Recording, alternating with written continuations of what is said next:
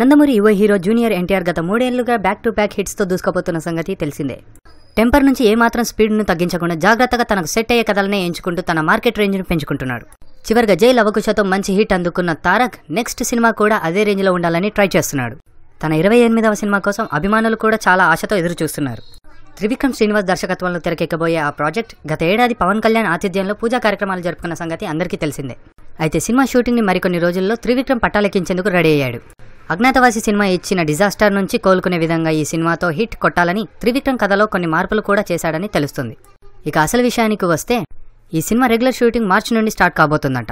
దర్శకుడు త్రివిక్రమ్ ఇప్పటికే pre production works finish చేసినట్టు తెలుస్తుంది. దాదాపు పూర్తి తారాగణాన్ని టెక్నీషియన్ ని మాటల మాంత్రికుడు సెట్ చేసుకున్నాడు. త్వరలో స్పెషల్ అనౌన్స్మెంట్ ఇవ్వబోతున్నట్లు సమాచారం. ఇక ఈ సినిమాని కూడా త్రివిక్రమ్ తన ఆస్థాన నిర్మాణ సంస్థ అయిన హారికా హాసిని ప్రొడక్షన్స్ లో నిర్మిస్తున్నాడు. సినిమా లొకేషన్స్ కూడా అన్ని సెట్ చేసుకున్నట్లు తెలుస్తుంది. ఈ సినిమా పూర్తిగా త్రివిక్రమ్ కామెడీ ఎంటర్టైనర్ తరహాలో ఉండబోతుందట.